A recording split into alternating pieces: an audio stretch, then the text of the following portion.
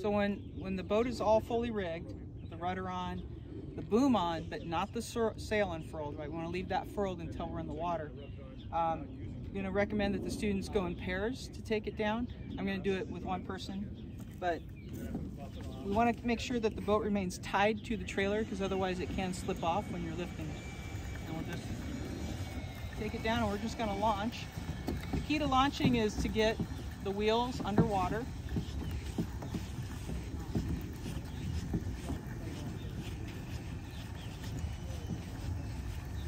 So we'll have two students, one will take the trailer and one will take the boat, and then they'll beach the boat and help the other person out. You want to remind them to check the plug, right? Even though these don't leak right now, they will someday. So I'm in, my trailer wheels are pretty much under. I'm going to untie it from the trailer. We've been using a cleat hitch, but who knows, they might have used a different knot. All right, I'm going to step on the trailer, I'm going to push back, and then you're going to see it stops, and that is it hitting the handles underneath. So you're going to have to give it a little pop up to get it over. Make sure you have a hold of the bow line, the painter, and then one of the students will take the trailer back. All right, so we're just going to leave the trailers on the beach, just right up far enough. And then what we want to have the students do, again, check the plug, and the next thing is to turn the boat into the wind. So we're going to pretend it's a south wind. There's really no wind right now. And then we're going to beach the boat, but unlike the sunfish, we're not going to pull it way up on. We want to try and keep sand out of the center trunk. So you just want to beach it enough that they're going to be able to unfurl the sail and then attach the outhaul. When we unfurl the sail, we do not want them to turn the sail like they're furling. We want them to unwrap it. That way, if there's sand in the mast step, it's not going to start grinding through.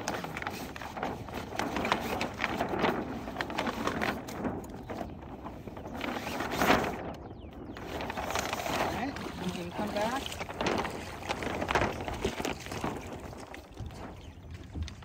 Get the outhaul.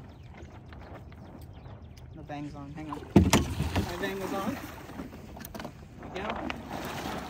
The outhaul. And we're just going to hook this hook in. And one of the things you're going to probably see students doing is this, right? So check for that, because they don't want to do that. We want to put it in the grommet. And then you want to make sure you tension your outhaul before you go out. And importantly, always cleat the full line, not the one with the bungee on it. So we'll get it to where we want it.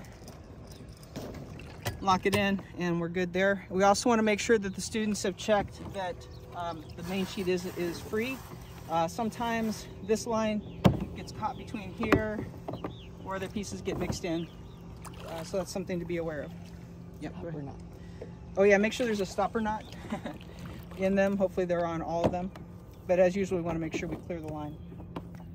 All right, so when the students are ready to launch, we want to make sure they've unclipped the center board. So there is a clip here, and there's enough tension, friction in here to hold the center board up so it's not just going to drop down. But one of the complications of launching, especially in this really shallow situation we're in right now, is if they get really far out and they don't have their center board down, they're just going to go sideways. So we'll want to take the boat out a little bit. And if possible, get the center board started. And then at some point when the students are far enough out that they can hook this bungee line to this keeps the center board from slipping into the trunk if they capsize. So we definitely want them to hook that up. Launching, we've got a couple styles. One is you can always put the student in the boat and sort of help them launch. They can hop on from the side. I'm going to show the Nate method, which is basically but with a life jacket. Must have a life jacket on.